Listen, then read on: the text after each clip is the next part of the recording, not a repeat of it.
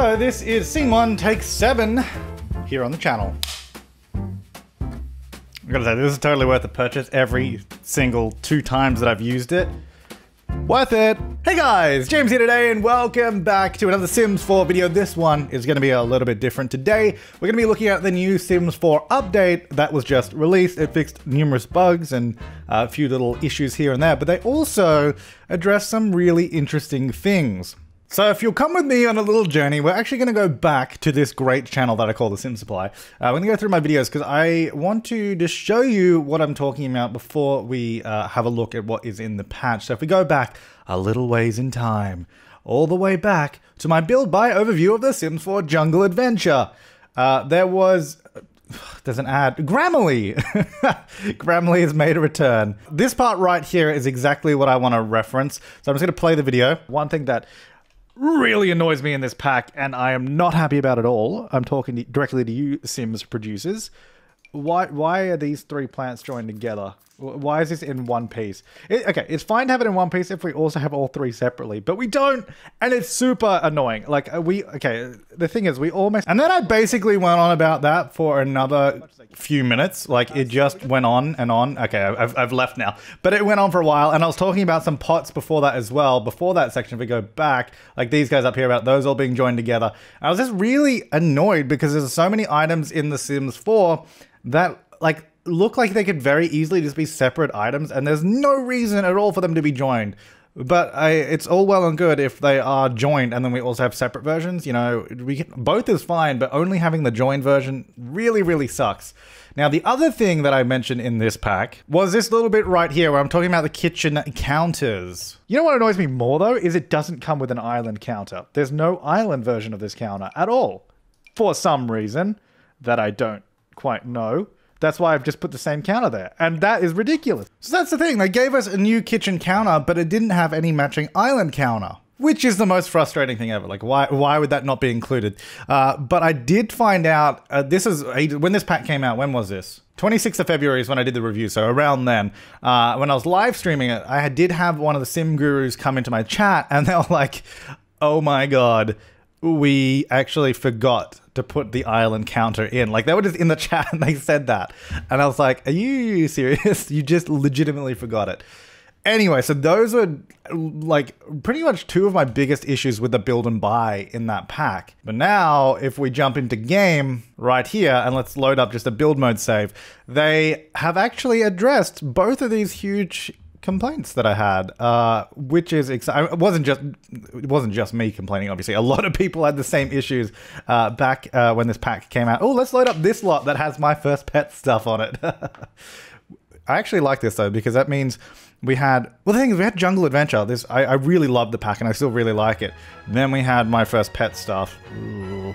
Then we had this update, which is really good. It's weird. We're going from like really good to like questionable pack to really nice update. But right here they are, guys. They separated out these plants. Let me just grab these out first of all, and I'll get the other matching one. Also, here's the island counter that goes with the cabinets as well. I'm super excited. So let me just grab out the other stuff for this as well. So we got the matching cabinet there, and we have the matching arrangement of plants right here. So it's like really, these were always separate, but just one item, and they're placed in such an awkward way, which made it really hard to put anywhere. But I'm so excited to get these separated because I actually really like this plant here. Like, this one I think is super nice. Has a lot of application in a lot of different places. They also have a nice variety of colors as well, which I'm going to assume we'll probably just pull directly off of this. It's probably the exact same colors, which is really cool. The other cool thing with that means you can also just add another one over to here if you want. If you're just like, I just want another one of these in that little arrangement. Or you could even do this and be like, hey, what if I wanted my plants like this? Wait, let's see, is that, oh, that's pretty close. It's like, now we can finally do that. And it's my choice. I chose to do that, not you, me. That's just how I always wanted it. No, but it is actually really, I'm super stoked about this. Like, that is great.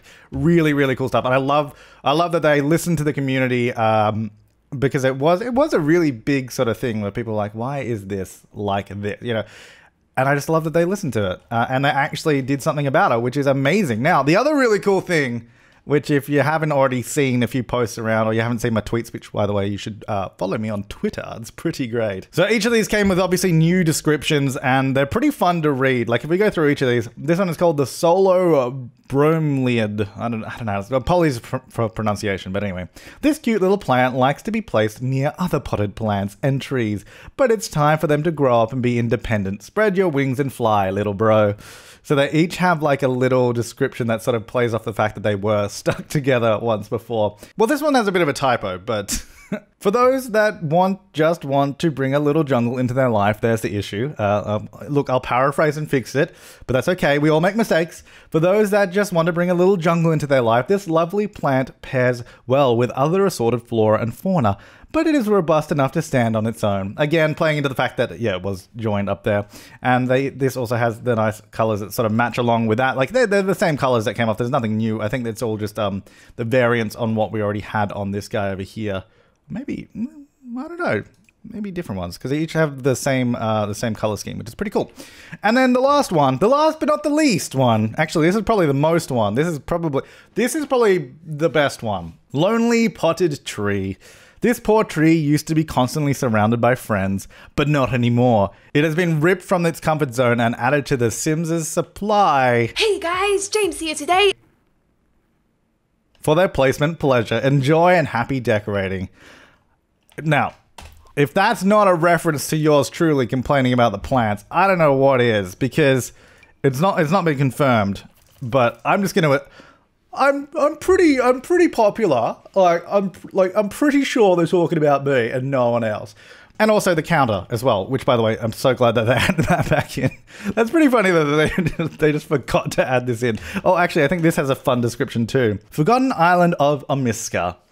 Legend tells of an ancient island counter from the jungle, but no one believed it until now.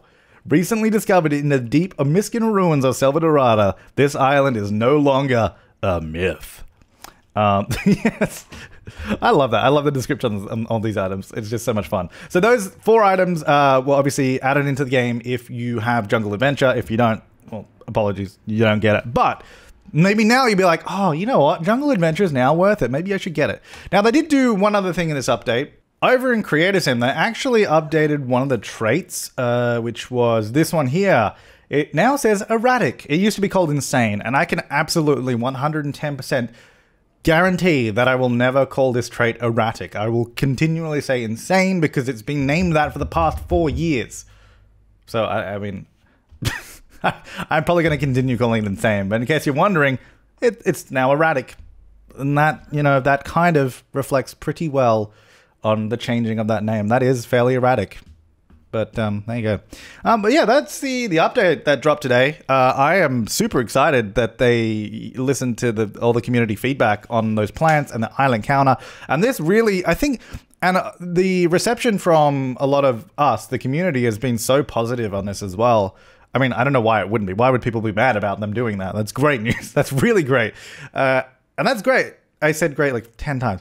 But that's good because it means that they will see that and be like, oh, people love this. Let's keep actually listening to feedback and making changes. Not that they haven't done that in the past. I've done this a lot of times before, but this one for me is fairly notable, especially because it puts me in the game. I made it. I made it. I don't need to do anything with The Sims ever again. I'm in the game forever. I mean, they could take it out, but I love The Sims. It's great. Thanks, guys. All right, thanks for watching, guys. I will see you next time. This is just a short little video. Super excited to see that. But make sure to leave your comments, suggestions, and feedback down below. I'll see you next time, and have an awesome day.